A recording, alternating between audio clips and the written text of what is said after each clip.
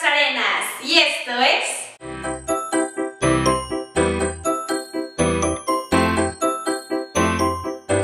Hola mis artistas, ¿cómo están? Espero que estén muy bien. El día de hoy vamos a aprender a hacer 4 regalitos fáciles para Navidad. Estos regalitos son ideales porque no te van a tomar más de 15 minutos en hacerlo y te apuestan que te van a sacar del apuro. Así que empecemos.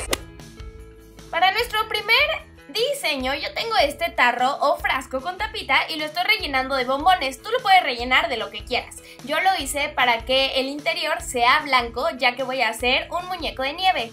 Con un cachito de papel naranja voy a hacer este tubito para simular la nariz. Con pegamento en barra estoy reforzándolo y con las tijeras voy a emparejar la parte de abajo. Si no te quedó tan perfecto, lo puedes emparejar nuevamente con las tijeras.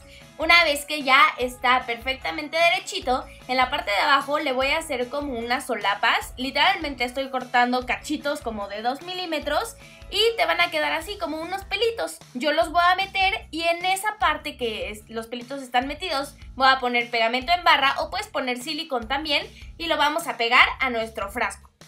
Para los ojitos del muñeco de nieve yo tengo estos chocolates de colorcitos y los voy a usar. Si no los tienes puedes hacerlo con plumón o así. Yo los quise hacer con esto porque se ve bonito y se ve como en 3D y me gustó mucho cómo se ve. Los pegué igualmente con pegamento en barra y también si tú ves que está muy flojo y que se puede caer lo puedes hacer con un silicón. Luego vamos a empezar a hacer el sombrerito. Yo para eso agarré la tapa de mi frasco y con un lápiz hice la silueta. Después, con un compás un poco más abierto, hice otro círculo afuera. Entonces, lo que vamos a recortar va a ser la parte de afuera y la parte de adentro. Para eso, yo voy a usar mis tijeras. Una vez recortado, vamos a quitar la tapita, insertar nuestro papel y ya colocado nuestro papel, ya podemos cerrar nuestro frasco con la tapita. Después agarré un trocito de papel negro nuevamente para hacer la parte de arriba de nuestro sombrero y así lo pegué. Para la decoración del sombrerito agarré un cachito de papel amarillo y se lo pegué. Cuando termines te va a quedar algo así y es muy rápido y súper lindo. Para este segundo diseño yo tengo esta piña que en el video anterior les dije que yo las encontré afuera de mi casa y la voy a pintar con pintura acrílica de verde. Cuando ya esté todo pintado perfectamente, voy a agarrar esta macetita de barro que la pinté anteriormente con aerosol dorado y esta va a ser la base. Una vez terminado eso, voy a recortar una franja amarilla y le voy a hacer un nudo como lo están viendo justo ahora. Va a quedar un pentágono y lo vas a aplastar tantito. Después vas a enrollar la hoja de acorde al sentido que te vaya llevando. Te lo juro que si lo haces vas a entender un poco. Después, cuando ya lo hayas enroscado todo, lo vas a meter en la solapita y si te quedó algún resto lo puedes cortar. Con tus dedos y con mucho cuidado vas a comenzar a darle como pellizquitos a los piquitos de la estrella para que se haga gordita.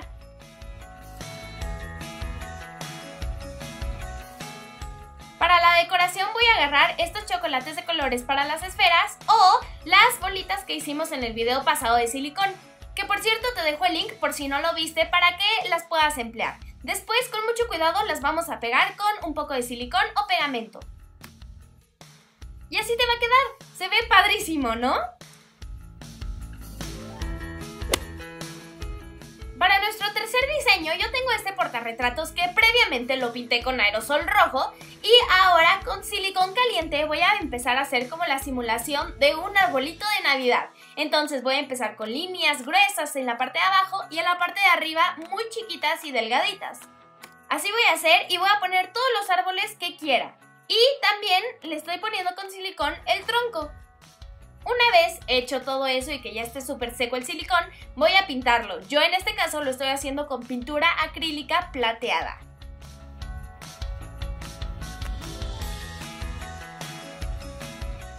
Cuando termines para la otra decoración yo tengo estos pomponcitos chiquitos que los encontré en una tienda de manualidades y los voy a colocar por todo el portarretratos. Cuando termines te va a quedar algo así. Está súper rápido y también se ve muy bonito. Y para nuestro último diseño también tengo este tarrito que es de vidrio y lo voy a rellenar de fondo de algodón. Yo voy a dar un regalo de barnices y de todo eso para las uñas, así que aquí tengo todos los instrumentos. Estoy poniendo una acetona, un esmalte y cositas que estoy segura que a las amantes de las uñas les va a encantar. Tú puedes hacer obviamente el regalo que tú quieras. Una vez que ya he puesto todo eso, voy a cerrar mi tapita del tarro y también voy a colocar estos pomponcitos. Esto va a ser la simulación de que está nevando, ya que el algodón está abajo. Entonces se ve muy padre. Y por último, con una hoja en blanco voy a empezar a hacer como la silueta de la tapita. Yo hice este círculo y ahí es donde voy a poner el nombre de quién es el regalo. Yo en este caso puse mi nombre, pero bueno, obviamente tú vas a poner el de tu regalo.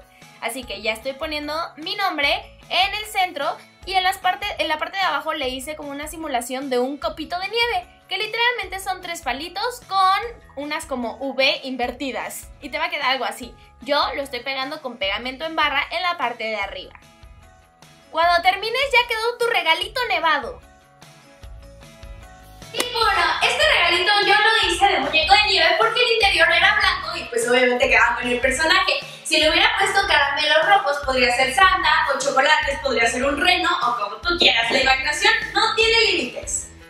Tip 2. Para este regalo de arbolito, yo la piña la pinté con acrílico, pero tú lo puedes hacer con aerosol porque va a ser más rápido y se seca mucho más rápido. Tip 3. Para este último regalito yo puse estos arbolitos en plateado, pero tú los puedes poner verdes, o bueno, si no quieres poner arbolitos puedes poner regalos, alguna frase, letras, nombres o lo que quieras. Recuerda que estas son únicamente ideas y tú las puedes desarrollar como a ti más te guste. Bueno, y eso es todo por el video de hoy. Espero que te hayan gustado las ideas y las emplees si tienes algún apuro. No te olvides de darle like a este video, suscríbete a mi canal, comparte con tus amigos y espera cada jueves un video nuevo. Bye.